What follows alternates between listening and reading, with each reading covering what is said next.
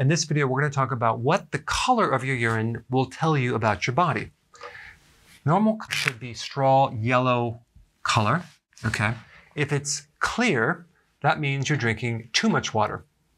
If it's darker yellow, that could mean you're dehydrated and you need to drink more water, or you have ketones in the urine. If it's cloudy, you could potentially have a kidney stone, a bladder stone, or a UTI. And if it's foamy, and I know this is not a color, but I wanted to bring this up, you could potentially have protein in the urine, which means that your kidneys are leaking protein. Okay, it's not filtering, there's some kidney damage going on. If it's fluorescent yellow, it could be that you're taking synthetic B vitamins, okay, and your body's trying to get rid of them.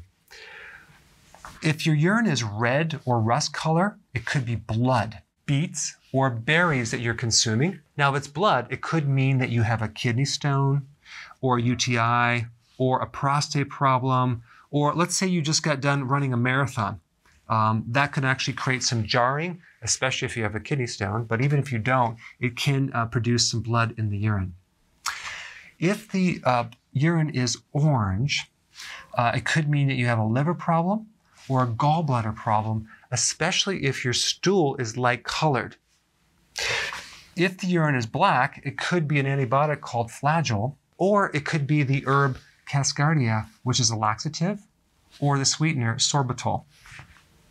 If your urine is blue, potentially it could be hypercalcemia. You have too much calcium in your blood. And that could come from actually too much vitamin D, by the way.